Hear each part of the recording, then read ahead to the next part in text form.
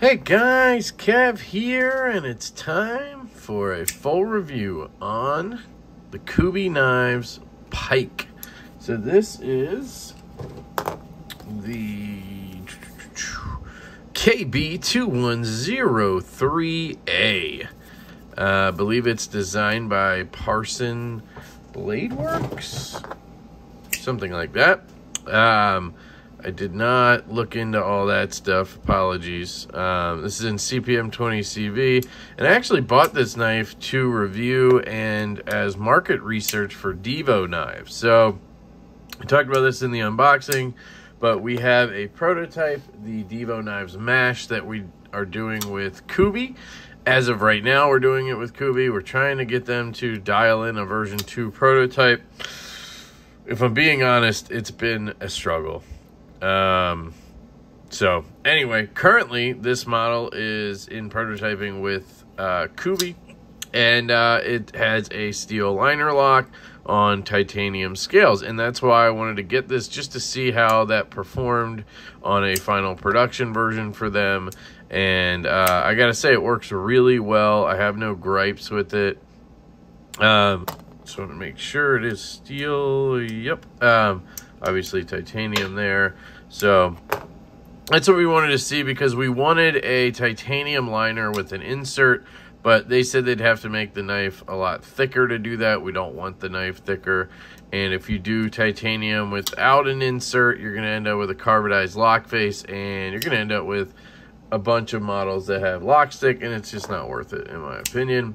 I know some people get hung up on a knife costing however much with a steel lock bar in there, but it is what it is. You're still getting titanium. You're still getting M390 or whatever the steel may be on our model, right? Anyway, so this is in 20 CV steel liner lock. You can see it's just a liner in there, and on one side, no liner on the other side. Then you have titanium scales, backspacer, clip. Hardware, I believe, is titanium. Yeah, it is titanium, of course, and 20 CV blade. I think it's a great build. Now, this knife goes for $160 from White Mountain Knives.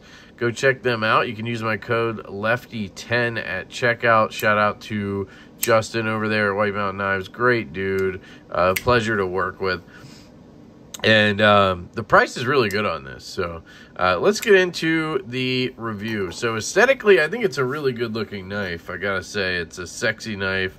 I don't love the bead blast, but you know, it works with the frame. Nice bead blasted frame with this cool milling pattern and the anode. That milling pattern really sets this knife off, in my opinion. Aesthetically closed, looks pretty good. You got that front flipper kind of a little bit hanging out there. It's not my favorite look, of course, but when open, she looks purty. Really good, like I said, on this milling pattern all around. Just looks really clean. They did a great job on this. I gotta say, Kubey did a really good job on this knife. Dead centered. I mean, you got that sort of airflow. Backspacer, I really like that, but it is capped off back here. I don't know what it is about Kubey, but they love to have a wraparound backspacer. On this knife, it looks fine, and it looks like the blade to handle ratio is good.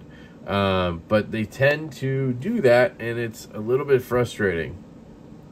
You can see here. I think part of it was because of the way we mounted this clip. But it just did not need to be this big of a gap between the tip and the end of the frame, you know. And that's something they like to do, I guess. I don't know. Wrap around is their style.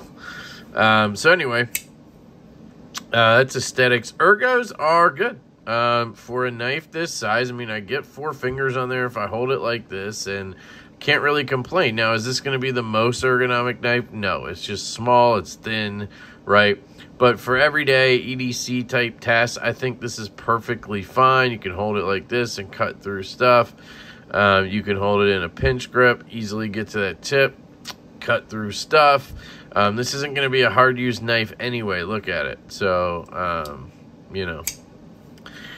Ergos carry. For me, I enjoyed the carry. This clip is good. This clip works really well. pops in a pocket, pops out of pocket. I was a little concerned the milling would be a little bit of an issue, and it does drag a little bit, but it's not as big of a deal as I suspected it would be. It works really well, and I think that's because of the clearance on the clip. They gave you enough clearance to not just be rubbing against that milling all the time, if that makes sense. So the clip is good. The carry's good. It's pretty deep, honestly, for a 3D milled clip. I think it's really deep. Very thin handle at the end, so you don't have a lot sticking out. It's very lightweight. I mean, for its size, which is not very big, but it's all milled out in there on the one side, on the show side here. And, of course, it's milled out to take the liner on the other side. And you just have a thin, lightweight knife, so it's not going to, you know, weigh you down or anything in pocket. Carry, in my opinion, is good. Obviously, it's not reversible. Cutting. So this is where I didn't do much cutting with this. I just didn't need to when I had it in pocket. And I did cut some shipping labels, and I opened a package or two, which is pretty much what I do. I didn't cut any cardboard or anything. But anyway, you can kind of use this tip that sort of drops down a little bit. It's very useful in the utility cutting for shipping labels and such. You do have a pretty dainty tip there. Now, the thing I don't love about it is the control.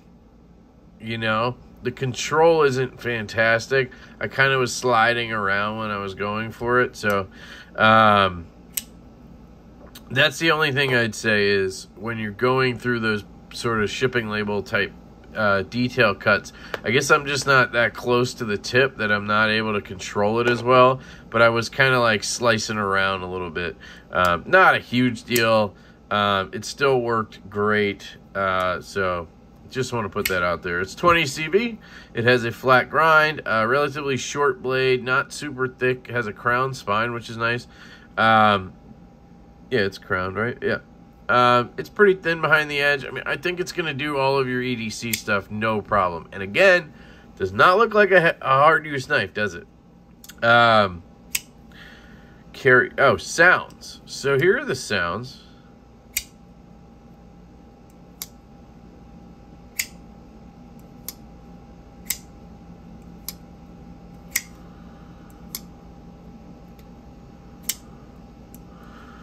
Nah, it's not really giving me any pleasure or anything on the sounds, but it's good, right? It's good. It's satisfying is what I'd say. So I'd give it like a 6 out of 10. Fidget factor and action. So here's the thing. It's fun. It's a good knife. You got that front flipper, pops out. You know, the detent is dialed, in my opinion, really well for this knife. Now, you can see here, I struggle with it a little bit, right? I struggle with it a little bit, but it's, I think, the size of the knife. It's thin and it's small, and for me, with my large glove-sized hand, they're not huge, they're just large glove-sized hands. You know what I mean? Large glove-sized hands means I have large glove-sized hands. Does not mean I have large, massive hands. Just have large glove-sized hands. Sorry. So, you know, I can kind of get too far over the handle, or I don't know. I get a little grippy with it. But once I, you know, get in a groove with it, it's really fun, guys. This flipper tab catches really well. It flies out of there. The action, I mean, look at it drop and then shake down. I accept that all day. You can reverse flick this, as you just saw. You just catch it on the edge of the grind and flick it out. It's not the best, but I can consistently do it. So I think people with smaller hands would probably love to fill around with this knife. The lock bar is not the best. The access to the lock bar is not that great, and I feel like I'm jamming the tip of my finger in there to get it. You can see my disgusting thumbs. I've been using that Nail bullet proof shit to try to just protect me because I cracked my nail again. So we'll see how long I do that for, but it was better than super glue, but it's kind of starting to look a little yellow. Don't worry, nothing wrong with my nails. It's just this shit I'm putting on it to protect them. Ow. Damn, that thing just whipped and hit me. Yeah, it's good. it's fun. It's fidgety. I don't like, it does feel like the blade is sort of out in front of the handle. I've talked about this before. I love the Mini Tempest because of how just flush that flipper tab is with the handle. It never feels like you're not going to get it, if that makes sense. Where this, sometimes I'm like, do I have it? I don't know. Still works great. Really no issue, but just something to mention, of course. Yeah, the lock bar access is not great. It does have a little chamfer here, but it needs to either be cut back more or have a little bit of jimping or something. I just feel like I'm using the corner of my finger. Now, once you get used to it, you can kind of hit the bottom of it, like right here, and do that. But then you got to watch out for that blade, so you can kind of do this move, and I don't know. It works fine. It's just one thing I'd mention about the knife is lock bar access isn't fantastic. Overall, guys, this knife is, I mean, if you like the looks of it and you're a front flipper guy, wow. I highly recommend this knife. It's lightweight. It's got a good blade on it, good steel, good material, $160. Use my code LeftyEDC. You can get $16 off that. I mean, and free shipping. I mean, shit, $144 and free shipping in the US for this? I mean, it's hard to beat that stuff, guys. 20 CV, milled titanium. Like, this is a good-ass knife for that price. So, check it out. That's the Kubey Pike. I'm going to get this off to my bro, Colin, and let the market research continue. And I love you guys. Let me know what you think down in the comments. And if it is Parson Blade Works, I believe, or somebody let me know in the comments. I can try to link the designer. I just didn't have time to look into it, really. But a great design. I think it's the guy who designed the Barracuda, right? And that guy's killing it. I kind of want to try that one, honestly.